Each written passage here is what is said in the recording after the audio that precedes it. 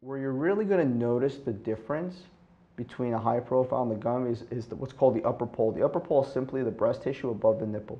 Oh, okay. And what you see here is that this is a much smoother transition, a smoother slope. And when you look at here, there's a very, very subtle increase here in fullness that you don't have here. And Yeah.